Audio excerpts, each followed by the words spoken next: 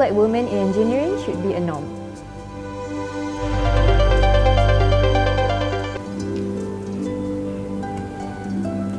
Hi, my name is Sabryna binti Aminuddin. I'm 24 years old, born and raised in Johor Bahru. I graduated in Electronic Communication Engineering from International Islamic University, Malaysia. Young Engineer Apprentice Program has definitely eased my career journey, especially in venturing into port industry.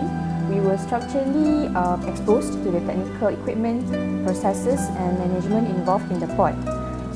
I feel like the Young Engineer Apprentice Program has definitely opened more chances to women in engineering, as we were given the trust to lead a team as well as in maintenance role when it comes to the working field here in PTP.